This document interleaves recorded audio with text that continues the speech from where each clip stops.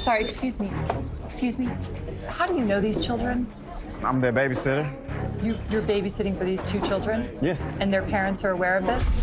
These first customers clearly hear Jennifer's line of questioning. I'm going to take a picture of these kids so that I have a record of this.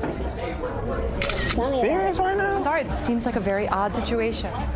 They turn the tables on our actress and start throwing questions her way. What's wrong? Because it's a black guy with two white people. Is that it? It just doesn't look right to me. Why is it? So how does that look? So if I'm wrong, then everything's fine. But what if I'm not wrong? As the situation heats up, this woman shares her own opinion. You shouldn't be letting from these kids. Well, I'm concerned about these You kids. shouldn't be. He's human, just like you are. You're no better than him. I'm gonna call the cops on you. Okay, let's go. Let's break it.